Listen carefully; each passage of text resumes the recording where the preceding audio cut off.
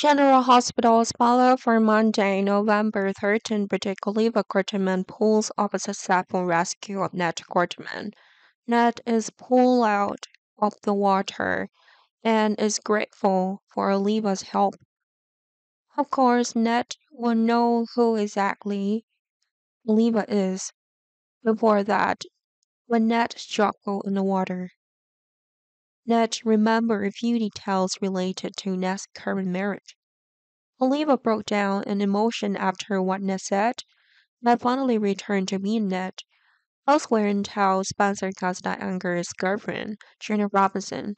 Of course, Spencer also knew about his girlfriend Anger. It turned out that Spencer was trying to prevent Esme from taking Ace Cassidy out of Laura Collins' house.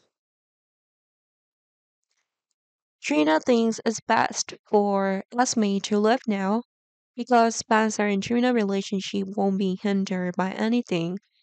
But Spencer's argument made Trina extremely angry and said that Spencer was trying to become Ace's father.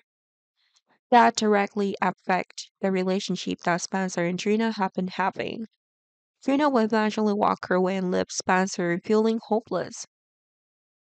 At the hospital, Laura argued that Charlotte Cassidy should rest and not think about anything else. Laura is concerned about her niece's lower mental health condition.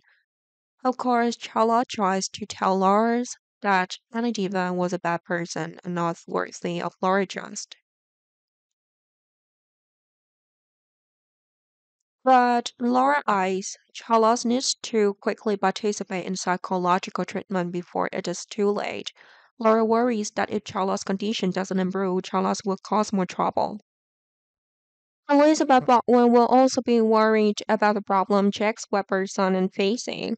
Liz wonders if Jack knows about Charlotte's secret. Laura knew of Liz's concern, but Laura couldn't be sure of anything, referring to what Charlotte did. Anna will also come up with some theories about who attacked Anna. Wellington Cassidy was the one who listened to Anna and then came to a conclusion. Wellington admitted that Charles was the one who burned down Anna's house. Wellington also admitted that the person who broke into Anna's hotel room before was Charlotte. Wellington confessed everything, including how he tried to cover up the crime for his daughter. The slab was too light for the secret Wellington kept, then got angry and left. Blaze found it difficult to recount all of Blaze's past humiliation. Exactly. Blaze was once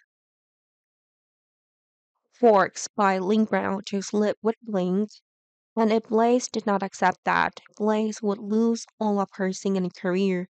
Blaze has been silent for a long time on this matter. Now Lisa Davis wants to expose it.